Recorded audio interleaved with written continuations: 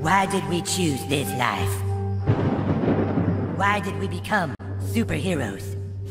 We dedicate our lives to fighting crime for one reason. To make $1 billion on a superhero franchise. Now let's go through the plan one more time. First, we start with the Coon movie. Then we do the Super Craig movie. Then Super Craig and Coon will join forces in the Human Kite movie, just as we start ramping up Kenny's Netflix series. How come I have to have the Netflix series? I want a movie too. You have a movie, Mysterion. You're in the third Coon and Friends United movie, after your Netflix series.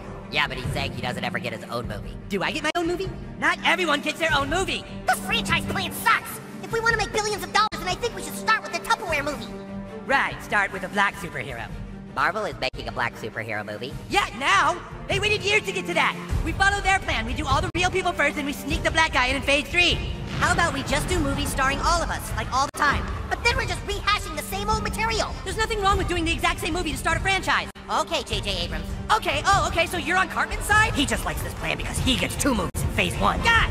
We have to just go with this plan. We don't even have one movie yet! How did it get to this? How did we grow so far apart?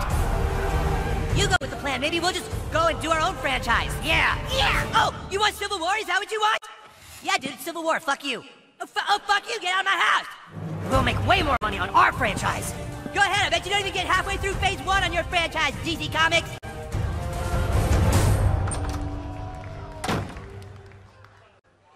I thought Civil War wasn't supposed to happen until phase 3. Shut up, Super Craig.